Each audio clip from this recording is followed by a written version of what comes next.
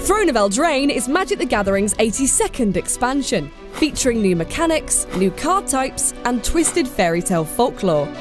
Here are 6 things you need to know about Magic the Gathering Throne of Eldraine. Eldraine is a high fantasy medieval realm inspired by the Arthurian legend of Camelot and the twisted tales of the Brothers Grimm. The set features dark reimaginings of well-known fairy tales such as Goldilocks, Jack and the Beanstalk, and the Gingerbread Man, alongside new spells based on nursery rhymes, such as a black instant spell that destroys an opponent's creature by baking them into a pie. The new expansion sees a big change in how the overarching story of Magic is told. Rather than weekly episodes, the full story on each expansion and the lore of the cards is told via accompanying ebooks. Throne of Eldraine's ebook, The Wildered Quest, follows warrior mage twins Rowan and Will Kenrith on a quest to find their missing father. Adventures are new spell mechanics found on the lower left of some creature cards. When the card is played, the owner chooses which half of the card to play, either the creature or the adventure. For example, if you successfully cast Beanstalk Giant as a creature spell, its hulking feet smash onto the battlefield under your control. But choose to cast the corresponding adventure, Fertile Footsteps, and instead of sending Beanstalk Giant to your graveyard when the spell resolves, you'll send him on an adventure by exiling the card. You can then cast him directly from exile, either in the same turn or on a future turn, meaning there's an angry green giant waiting in the wings to trample your opponent.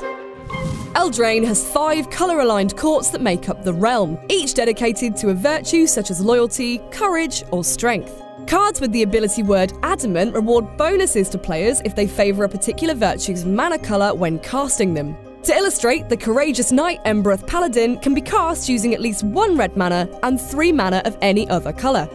But if at least 3 of the mana spent to cast him are red, he enters the battlefield with a +1/+1 counter. It's not just character cards that benefit from these bonus effects. Sorceries and instants like Silver Flame Ritual or Slaying Fire also feature an Adamant ability that provides an alternate or additional effect.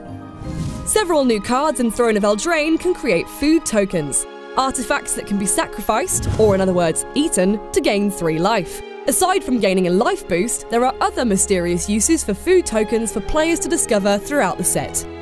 Throne of Eldraine introduces 3 new creature types: Mouse, Warlock, and Peasant. In addition, the Noble creature type, which represents creatures who belong to the aristocracy of their race, have been reintroduced. The new Planeswalker is Okko, a charismatic Fey shapeshifter who plays cruel pranks on Eldraine's inhabitants. Throne of Eldraine releases on the 4th of October. If you can't wait to try out the new mechanics, all of Eldraine's cards are available digitally in Magic the Gathering Arena.